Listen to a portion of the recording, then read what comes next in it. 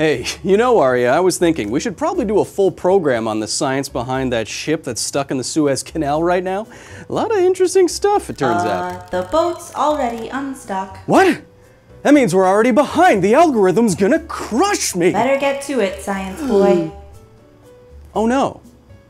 Now entering the facility. Okay, so before we all forget about haha big boat stuck funny memes, I want to quickly go through one reason this may have happened and the interesting fluid dynamics and science behind it.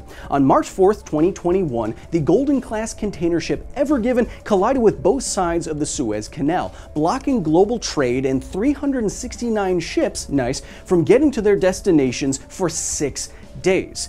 This was incredibly impactful to the global economy. It cost $100,000 every second in lost trading time, over $50 billion total. Now, at the time I'm filming this video, the official cause of this blockage is not known. However, I do have a physics-based reason why this could happen so easily to a ship like the Ever Given in a canal like the Suez. The Suez Canal, which runs through Egypt and connects the Mediterranean and Red Seas, is a big part of global trade, but it itself is not very big, especially when compared to today's mega-sized ships. The Ever Given, for example, is 400 meters long, 60 meters tall, and can carry enough cargo at once to outweigh all of the gold ever mined on Earth ever. Massive ships like this barely fit in the Suez, and that has implications for the physics involved. The Suez Canal is what engineers would call a restricted waterway. That means in comparison to something like the open ocean, the water in this shallow, narrow canal can't just go anywhere when acted upon by an outside force. This is important because when an absolutely massive ship pushes around the water in a restricted waterway, weird stuff happens. And this leads us to this fancy lad, Daniel Bernoulli. The Swiss mathematician and physicist Daniel Bernoulli is known for many things in physics and mathematics, but he's chiefly known for his contributions to fluid mechanics and the explanation and calculation for why this happens. This is just a sheet of paper and a straw. Why did the paper come together? Why didn't the paper just fly away as I blew air on it? Well, it's because Bernoulli figured out that faster moving fluid creates a region of low pressure. The faster the fluid, the lower the pressure in that region, relatively speaking. And that makes sense if you think of pressure just as particles moving around. If pressure is particles just bumping into stuff, then if fast moving particles are moving away from a surface and not bumping into it as much, that means a lower pressure. And science is repeatable.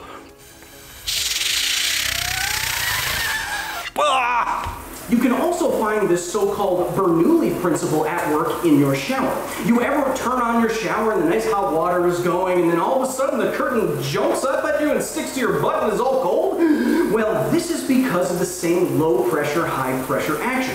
As this water flows, it's bringing with it the air. And as this is moving, it's at a relatively higher velocity than the surrounding atmosphere in your shower and your bathroom. And this creates a pressure differential which creates suction and pulls in the curtain towards your butt, and it is all cold. How does any of this have to do with a big funny boat being stuck? Well, just let me dry off first. They're running out of time. They are losing interest. They're what?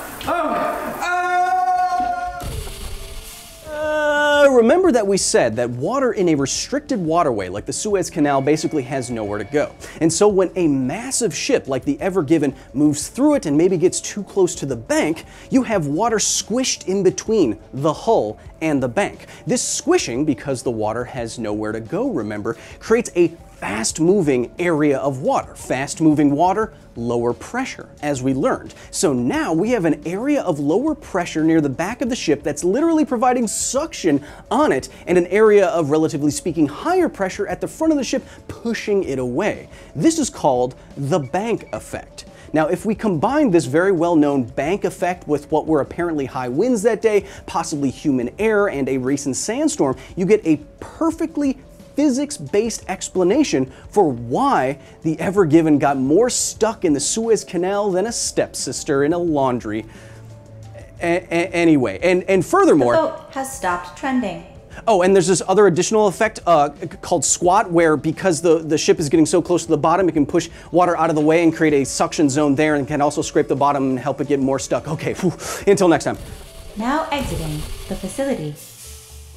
Thank you so much to the very nerdy staff at the facility for their direct and substantial support in the creation of this here video. Today especially, I want to recognize research assistant Papi Zahn and visiting scholar Daniel Tilson. If you want to join the facility, if you want to drape on a silky white lab coat, join me on staff for members only live streams, videos earlier than anyone else, chatting with me every day on Discord. You can go to patreon.com/Kyle Hill and join the facility today. And hey, if you support us just enough, you get your name on RA here each and every week. And as you can see, there's literally hundreds and hundreds and hundreds of you, so I have no idea how I'm gonna pass the time. There are a lot of interesting fluid mechanics at work, even if, you know, now the algorithm's gonna crush us, like I said, and I'm extending the length of the video past which most people view it, so it's also gonna, but you can feel something like this squat effect too. If you've ever played around in a tub or gone snorkeling or whatever, and you've tried to press your hand really quickly against the bottom surface when you're submerged in water, if you try to force that water out of the way very quickly, you will feel this kind of sucking motion, and that's just one of the other pitfalls that these massive ships can fall into in something like a restricted waterway, having their bottoms literally sucked to the bottom and scraping against the thing. And then, once their bottoms are stuck, you might as well be a stepsister in a washing machine.